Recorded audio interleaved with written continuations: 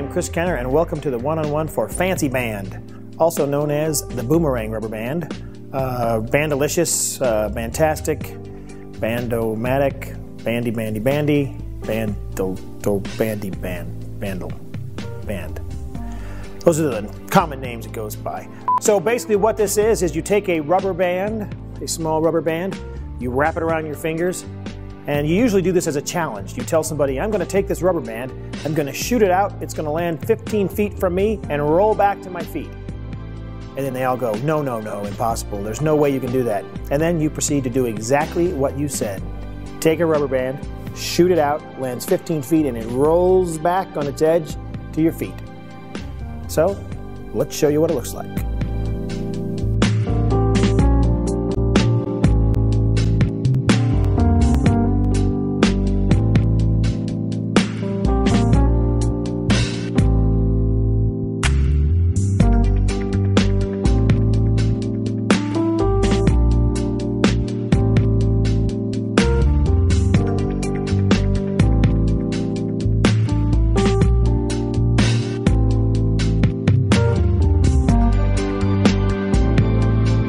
So here's a brief history for Fancy Band, or Boomerang Rubber Band. So I was originally shown this. I was pretty young, it was probably 1985, 1986. Dan Garrett and a gentleman named Paul Spinagle from Atlanta, both of them are from Atlanta, showed me this. And Paul was awesome. Paul's actually an awesome magician. If you never heard of him, I think he's an actual real performer, so a lot of people may have never heard of him, but Paul, everything he does is great. They showed me this many, many years ago and taught it to me. It's been in print in many places. It was in Omni Magazine. I think Michael Weber put it in Omni Magazine. There's a story in the magazine about Vernon, and I'm looking for this infamous guy that could do this boomerang rubber band trick. Dan Harlan, I think, had it in volume 3 of his Rubber Band Magic.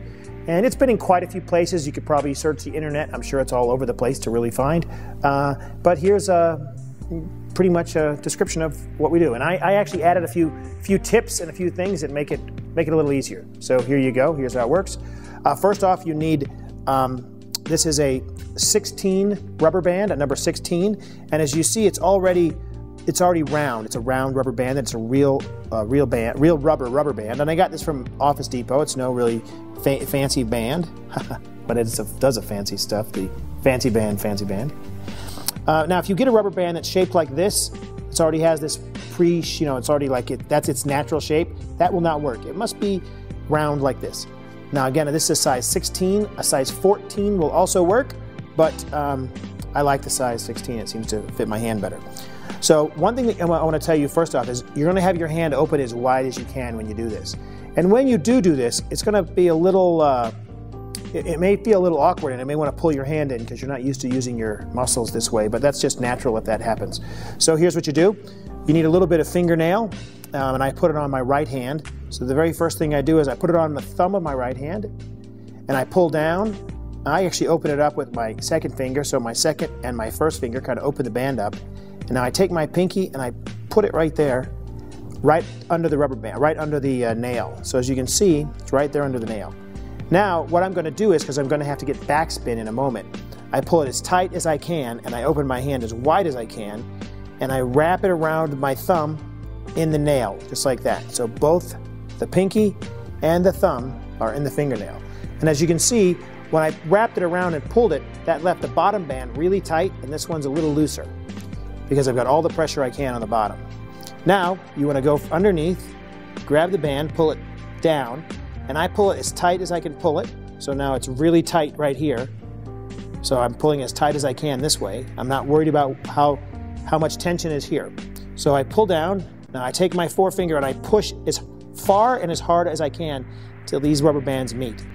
Now I move forward and I release. So what you have is, this is tight, this is tight, this is tight, and this is loose. And that's it. That's all you've got to do. So when you release it from your thumb, it's going to cause backspin. So it's going to spin like this, and when it hits the ground, it will roll back towards you. So here's what you do. You just push down as hard as you can with your forefinger. So I'm pushing, and again, I'm keeping this all pretty straight. That allows me to aim it. And I'm going to flick it off my thumb. Now, the direction it's going to go, it's pretty much in line. If I could take and put a ruler from here to here, like a point from here to here, that would point to where it's going to fly. So you can kind of use that as a gauge to aim it. So now all you do is push down with your forefinger and you flick up with your thumb and just relax your thumb a little bit and it flicks off. Now as you see, I didn't snap my wrist or move my hand at all. I just held my hand still, released my thumb as I let go. So I'll do it again. This time I'll set it up at regular speed.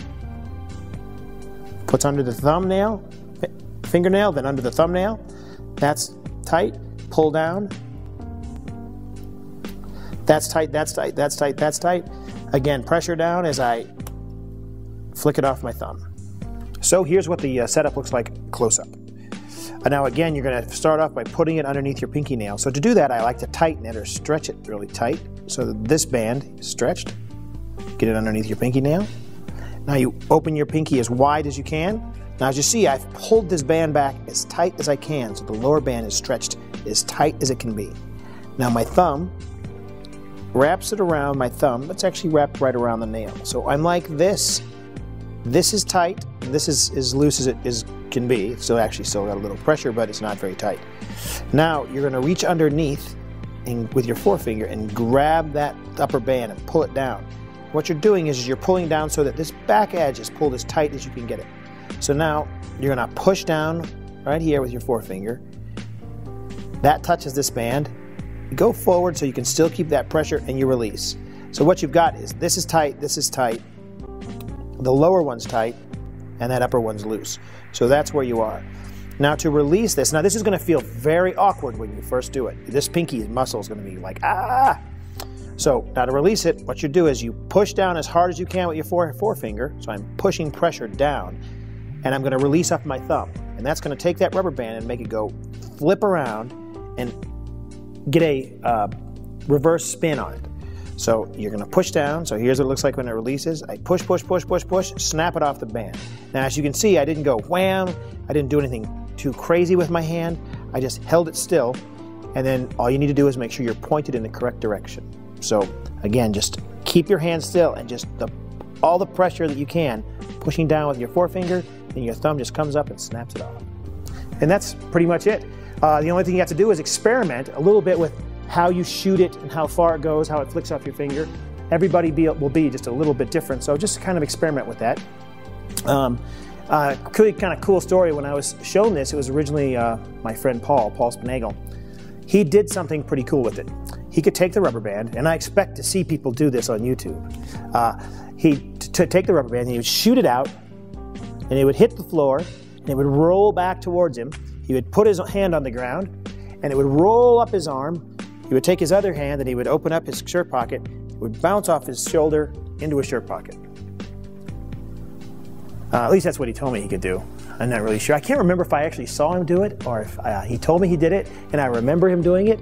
But that's the goal. I expect to see that. So all you guys out there, somebody on YouTube, send me a link of them having it roll up their arm and into their shirt pocket so I can at least say I've seen it done.